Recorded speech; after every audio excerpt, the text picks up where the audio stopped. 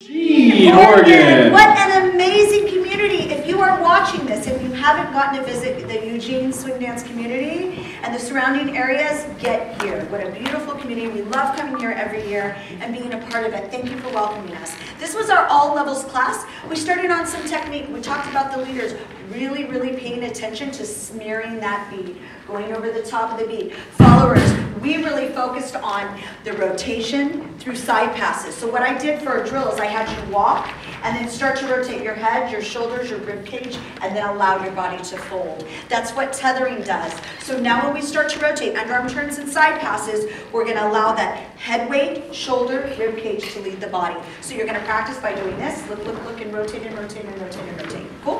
For us leaders, I wanted to make sure that we were kind of really comfortable in our walking. A lot of us were like really kind of getting into the music and kind of on top of the beats, and it was just very working at dancing. But we talked about when we walk through the mall and a song is on, we catch ourselves just kind of putting our gait across the beat. We want the same thing to happen when we're doing our West Coast swing. Not to strike the ground and just kind of mark the beats with our steps, but be able to smear across them so 1 becomes 2, becomes 3, becomes 4, 5 becomes 6, becomes 1. So it's almost like you're writing in cursive, never picking the pen up off of the paper. This is a tool that Kyle and I use to train ourselves. Our amalgamation, guys, we started out was in closed position. We did our tap step. We started evenly weighted leaders so we communicate that I'm shifting my weight off of that side before I tap, then I step, then I anchor, step, side, pass, 2, 3, and 4, lift 5, put it down for 6, back up for 1, 2, 3, 4, underarm turn, 1, 2, we're going to hit the elbow with the hand underneath, slide into the hand here. Sugar tuck leaders, we're going to think up for 1, 2, loop the head for 3, open the window for 4, drop it down, and 5, and 6, side pass, 1,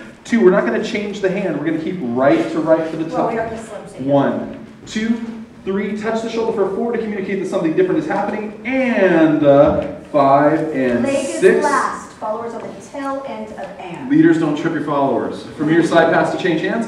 1 and a 2, 3 and a 4, 5 and a victory sugar. 1 and a 2 and a 3 and a 4 and a 5 and a 6. From this side right here, it was tap, triple side pass. 1, Followers 2, watching that rotation.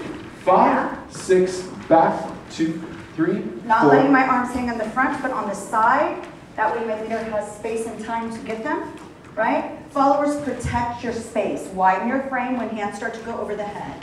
Yeah? I'm not going to get hit in the head because I won't let him. He's going to have to really try. Don't try. You know he was thinking it, right? Yeah. Okay. Good. Shoot in the head. Kyle Red. Sarah Van Drake. Thank you, everybody. Just kidding. Love you.